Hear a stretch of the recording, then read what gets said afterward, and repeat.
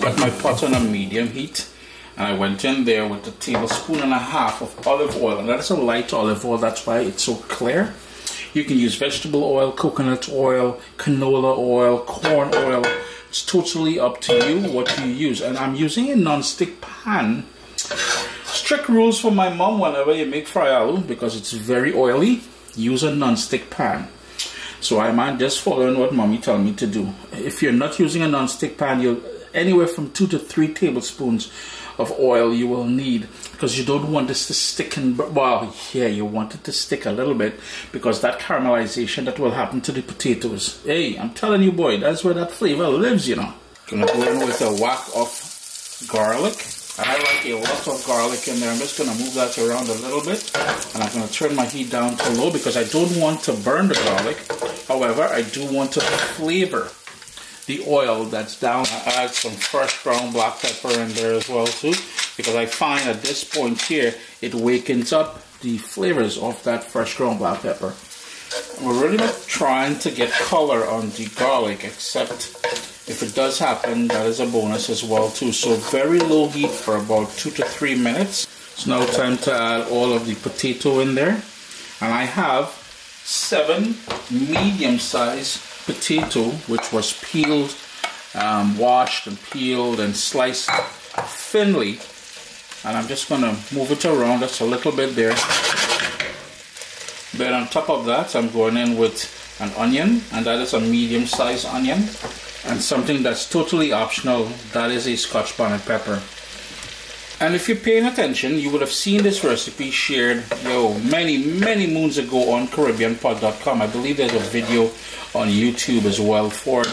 We're going to crank up our heat now to medium, and there's a little bit of moisture in the potato from when I washed it. It was drained, but there's still going to be some moisture in there. But that video was strictly a fry aloo with just fry aloo, how we would typically do it. And for the most part, it is the same recipe that you're seeing here, except we're going to add that Saltfish Buljol at the end to really pick up the flavor profile on this dish. It's time to add some salt. Later on, you can adjust the salt, but what I must mention is, since we're adding the Saltfish Buljol, which is salted cod, to this dish, don't go too heavy with the salt at this point.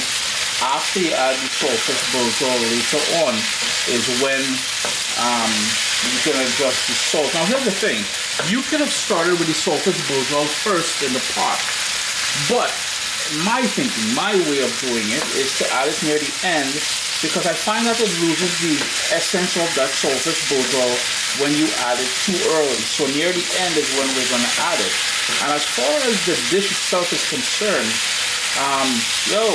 one of the weekends my parents were down, my mom brought fry aloo with Saltfish Buljol on the side, and eating them side by side with some hot sada roti.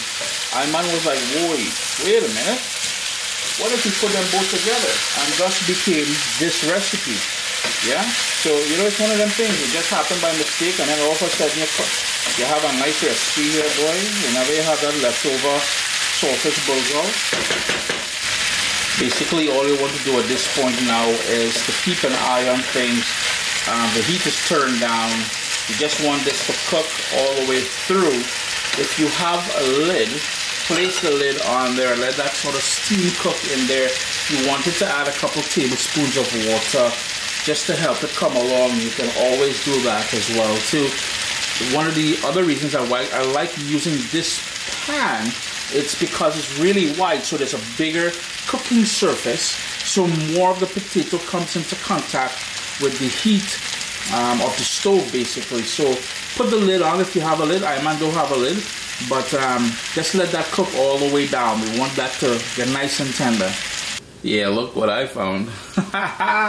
Uncle Chris had a lid all along and he didn't even really realize that. Anyhow, I've stirred it a couple times already. You notice the caramelization that was on the bottom, and I'm just flipping them over like so. Starting to break down. It's been 15 minutes. It will take another 10 minutes or so. So what we need to do now is, and don't mind if it breaks up like that, that is cool. What I'm going to do is put back the lid on there, but before I put the lid back on there, Here is where I'm gonna add that salted cod buljol. Well, it wasn't salted cod, it was pollock, to the mix, and I like adding it at this point now because what it's going to allow us to do is get some of the, and I'm just going to leave it on the top, let the sort of steam pull down some of the flavor in between there. And the reason why I want to put it in now, as I said, there is to flavor everything. We didn't put it in early because I find that it's going to lose its flavor. I'm going to put the lid back on and give that another 10, 15, maybe 10 minutes. But the other reason why we like putting it now is what it allows us to do in about 5 minutes. We can taste everything and make sure the salt is correct before we add any salt. 5 minutes later, and I'm just going to hit that to flip now, like so. Just incorporate all of that saltfish buljol into the friable. And I'm telling you, man, the smell in this kitchen is just incredible. If you like salted cod, man, I'm telling you, I keep saying salted cod, but this one here was done with pollock, as I said, and the recipe is available at caribbeanpot.com and youtube.com/caribbeanpot. So all we're going to do now, I'm going to crank up my heat. This is nice and tender.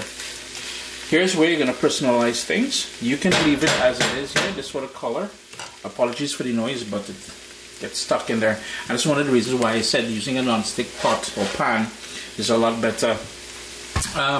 As far as personalizing it, taste it now and adjust the salt accordingly.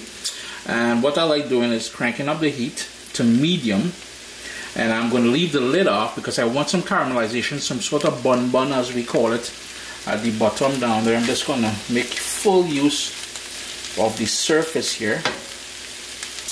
And I'm telling you, boy, you see this right here with sada roti, I'm telling you, bus up shot roti, paratha roti, it is just incredible. I'm making a mess on the stove too, bro. Anyhow, lid off. Sup, soldiers?